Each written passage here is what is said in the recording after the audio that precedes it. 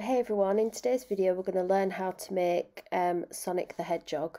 So I've used Saraceno modelling paste for everything in the video. We're going to start with the feet. So we're just going to roll some teardrop shapes and we're just going to flatten these with our fingers. Now we want in the front to be quite pointed and the back to be quite rounded. And then what we're going to do is we're going to flatten the bottom of this and pinch in just a little bit further than halfway up, just to give it more of a shoe look than just the round blob that we've got. And then with the ball tool, we're just going to go in and create a place for the legs to go. Now the top of the shoes do curl up a little bit, so I have put some emphasis on bringing the toes up slightly. And so once you've done that for both feet, you should have something that looks like this. Now underneath the shoes they have like a white sole, I guess, so I'm just rolling out a similar shape to the shoe itself, and I'm just going to attach this to the bottom. I've left it a little bit thicker so that I can pull it into place where it's needed if it's a little bit longer. You're going to do this with both feet. And then we're going to do a white strip that just goes across the front of the shoe. So I've not needed any water to stick this together, just attaching it as it is, and then just trim off the excess. So we're going to pop these to one side to dry for a minute while we do the legs. So I've just rolled out some blue. Now I've mixed this colour myself. I'll put the colours down below that I've used.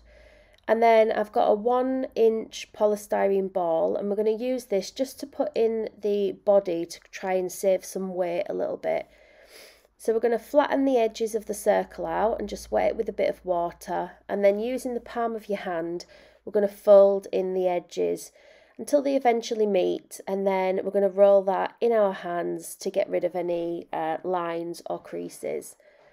This is going to form the body, and we're going to teardrop it a little bit.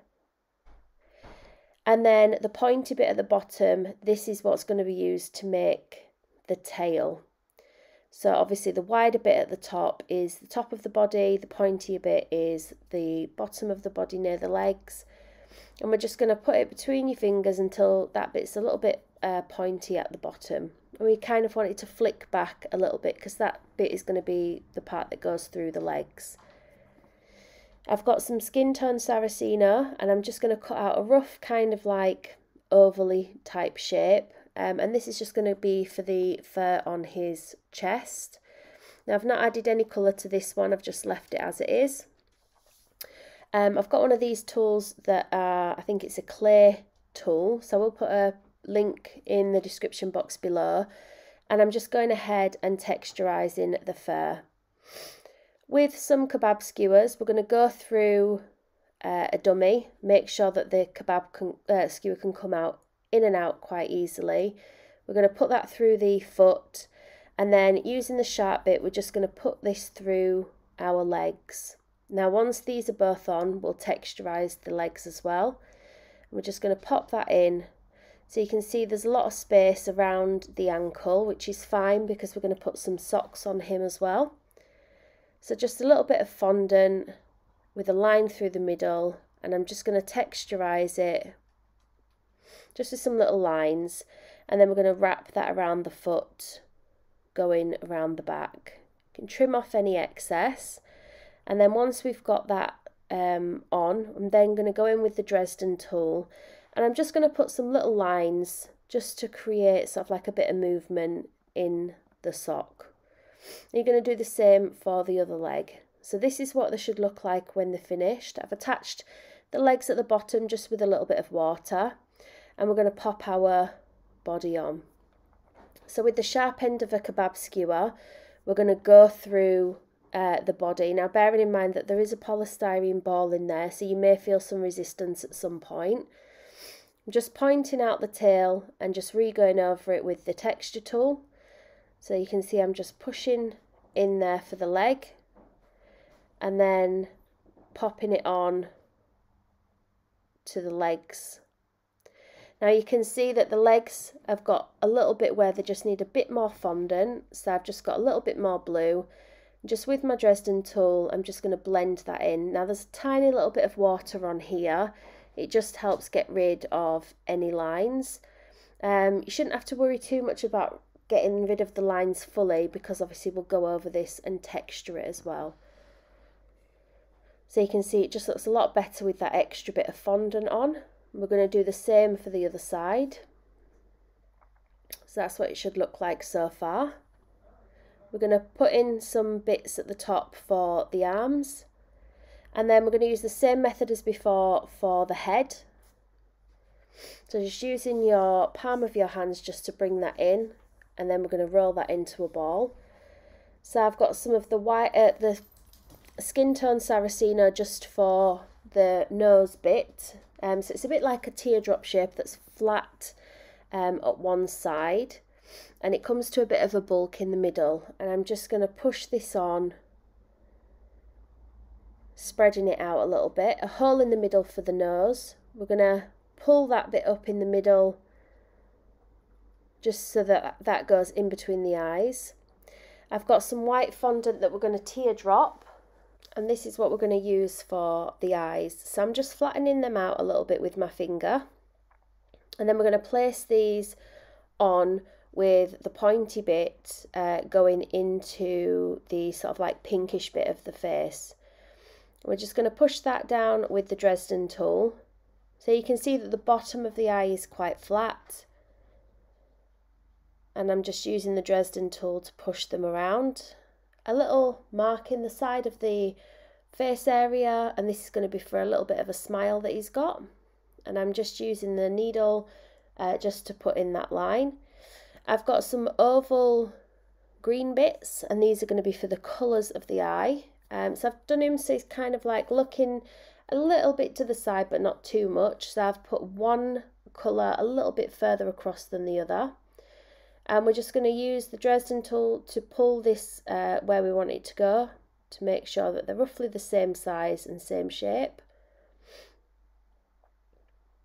And now a little bit of blue fondant, we're going to pinch it together at the middle. And this is just going to give us that kind of like brow bit that he's got. So I'm just pointing it off at the bottom by just taking some of that away. And we're going to push this in place. Now I don't think I needed any water to attach this. It was quite warm and the fondant was quite sticky. So if you don't have to use water, it's probably best that you don't. It just stops it from moving. That's all. So trimming off the excess just at the eye level. And then with the Dresden tool, we're just going to blend this in. So again, I've just used a tiny little bit of water on the end of the Dresden tool. And I'm just pulling up and away from the eye area. And I'm going to do this on both sides. Again, you don't have to worry too much about getting rid of the line, because we are going in with this tool just to texturize it. So just remember that the fur will come up and around the eye rather than just continuing to go up in the same direction. You kind of want to get it going in a direction that's naturally how the fur would flow. So just pulling some of the blue down into the nose. Now I've got a bit of colour on there, so I'm just wetting my brush and just taking that excess off. So for the nose, I've rolled a little bit of a sausage that's pointier at one side than the other. The pointier side is going to go into the hole that we created for the nose. And we're just going to push it up a little bit. And then we've got some black bits that are just going to go inside of the coloured area that we made earlier on. Now the black does cover quite a large proportion of the colour, and we'll do the same for the other side. So again, I'm using my Dresden tool just to push this into place. And then once we've done that, we're then going to go ahead and just colour the green. So I've got Party Green here from the Sugar Flare range, and I'm just going around the edge and painting a dark line, and then with a very, very lightly wet brush, I'm just going to bring that colour into the centre. Some whites for the eyes. They want to be in the same place on both eyes. like that. For the ears, again, some teardrops that I've flattened using my Dresden tool to put the inside of the ear in. Same process with the pinks in the ears, so just rolling some teardrops and flattening them and then putting them in the middle. We're going to trim off the bottom so it's flat, and this is what we're going to attach to the head. Now, if I was making this again, I would attach this after I've put the head on the body because it was quite fiddly to do. But once you attach them on, you can see that I'm just pulling the blue down and blending that into the blue that's already on the face. Again, just using a little bit of water, making sure that the end stays quite pointy, and then I'm just going to go over them and texturize them the same way that I've done the rest of the head. So just pushing them into position. So now we've got a cocktail stick that's going through the body. I've put the pointy end in first just to make sure it goes through that polystyrene ball. And then I'm just going to attach the head on. So you can see I wanted to use the palm of my hand to press it down, but I couldn't because I'd already put the ears on at this point. And so I'm just having to press in between the ears with my finger. And then where I've pressed down, I've just re-gone over with the texturing tool. So the same thing for the legs we're going to do for the arms. And then I've got some white Saraceno and I'm just rolling kind of like a teardrop shape that's quite fat at one side. And we're just going to cut a little triangle out of that, and that's going to create our thumb. We're going to soften around that. And then we're going to pinch the end of the rounded bit so that we can make the fingers. So just going in with your Dresden tool to get into places where you can't really put your fingers, to be fair. And you can see I'm just trying to create the shape of the hand that's got the glove on. So a line across the palm, and this is going to be where the fingers start to bend. And this is where we're going to cut to with the knife, separating the fingers and just rounding off the tip really. They don't need much shape at this point because we are going to fold the hand in on itself, but it's just to kind of round where we've cut so it doesn't look as squared off. And once you've done this, we're going to go in and start to bend the hand. And so for us to be able to do that, we just need to make sure that we've marked in on our fingers where the fingers need to bend. And this just helps us bending the fingers without distorting the shape too much. And once you've bent the fingers in, we're going to do the same on the thumb, just to get that thumb bent in as well. And we're just going to attach this to Sonic's body with a little bit of water.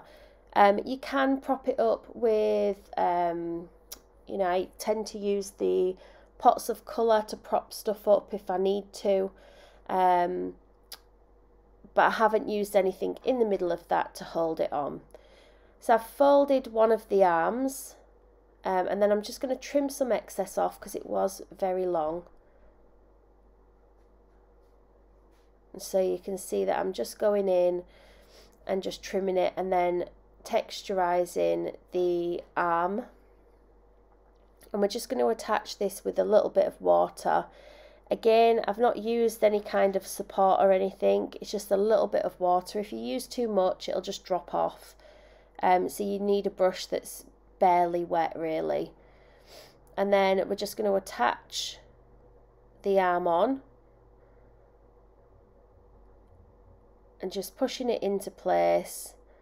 And we kind of want the crease or the fold of the arm just to come back slightly. Like so. Like that. And then what we're going to do is we're going to go in, just like we did with the socks, and we're just going to create the top of the gloves. So the same method as before, a line through the middle of some fondant. And we're just going to wrap that around the arm, chopping off any excess and making sure that the join is on the inside of the arm. and that way it's not visible to, you know, like on the outside. So I'm just using my Dresden tool to push it in. And then we're going to do this exact same for the other side. So it'll look like this. So now what we need to do is roll some kind of like cones, and these are going to be used for the back of his hair. So you're going to chop off at an angle and then texturize this once it's on the head. So we're going to push it on, and then we're going to go over with the Dresden tool and we're just going to smooth out that whole area. So just blend it in, going upwards with a little bit of water, and then texturize it. And so once you've built up enough, you should have that. So I think there was 3 on the bottom, 4 on the top, and then one big one that goes through the middle of the forehead. So we're going to chop off at an angle again, and then we're going to attach this with a little bit of water. So just texturizing the top before it goes on the head, so we've got some texture there. And we're just going to attach it with a little bit of water, just pointing it in the middle and then just pushing it down. So again, with the Dresden tool, we're going to go in and smooth out that join with a little bit of water. And then once we've done that, we will texture that front bit where you can see there's no texture on there at all.